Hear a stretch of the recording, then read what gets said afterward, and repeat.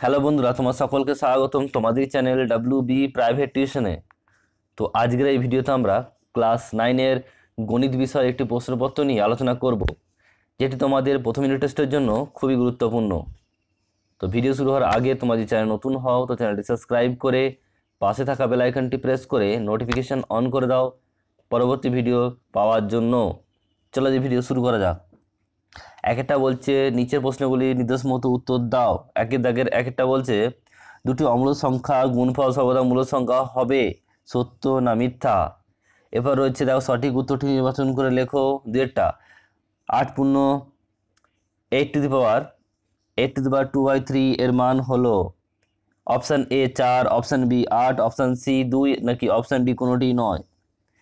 তিনেরটা বলছে 4x + 5 = 0 সমীকরণটি লেখচিত্র এ এক্স অক্ষের সমান্তরাল, বি ওয়াই অক্ষের সমান্তরাল, সি মূলবিন্দুগামী, ডি কোনো অক্ষক্ষেত্রেই সমান্তরাল নয়। চারটা বলছে এবিসিডি সামান্তরিকের কোণ এ = কোণ বি = 2:3 হলে কোণ ডি এর মান option A 36 degree, option B 54 degree, option C 72 degree, option D 108 degree. পাঁচেরটা বলছে একটি ঘড়ির কাঁটা ও একটি ঘড়ির ঘন্টার কাঁটা ও মিনিটের কাঁটার গতিবেগের অনুপাত হলো এ 1:12, বি 12:1, সি 1:24 আর ডি 24:1। নেক্সট ছয়টা বলছে এ + বি + সি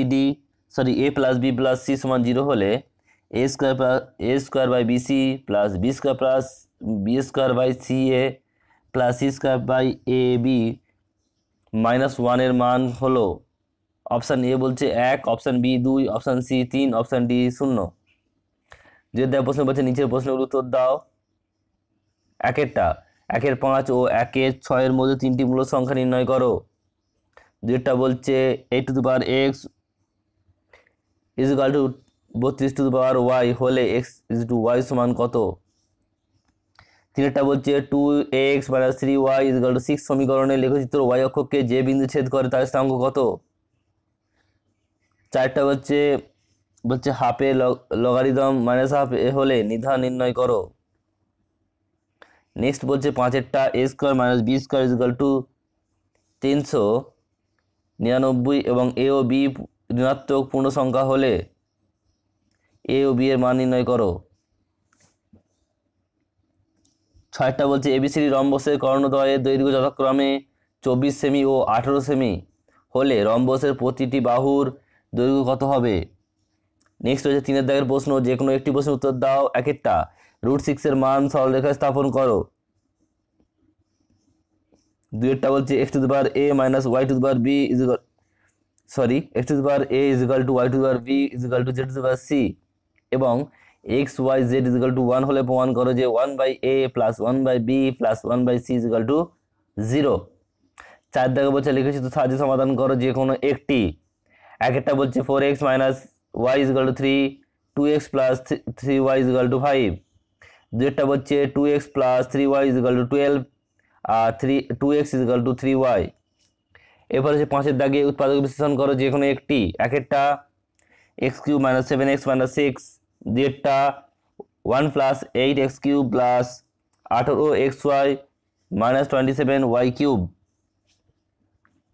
এরপর হচ্ছে ছয় দেওয়া প্রশ্ন, যে কোনো একটি প্রশ্নের উত্তর দাও। একেরটা একটি আয়তক্ষেত্রের প্রস্থ 44 মিটার আর দৈর্ঘ্য প্রস্থের 2 × 1/2 ওই আয়তক্ষেত্রের সমান পরিসীমা বিশিষ্ট বৃত্তের ব্যাস নির্ণয় করো। এরপর হচ্ছে যেটা একটি ইঞ্জিনের সমান চাকার একটি ইঞ্জিনের সামনের চাকার ব্যাসার্ধ 20 সেমি এবং পিছনের চাকার ব্যাসার্ধ 50 সেমি। যে দূরত্বে যেতে সামনের চাকা 400 বার ঘোরে সেই দূরত্ব যেতে পিছনের চাকা কতবার ঘুরবে? নেক্সট প্রশ্ন বলছে সাতেরটা যে কোনো একটি প্রশ্নের উত্তর দাও। একেরটা প্রমাণ করো কোনো চতুর্ভুজের দুটি কর্ণ পরস্পরকে সমদ্বিখণ্ডিত করলে চতুর্ভুজটি সামান্তরিক হবে।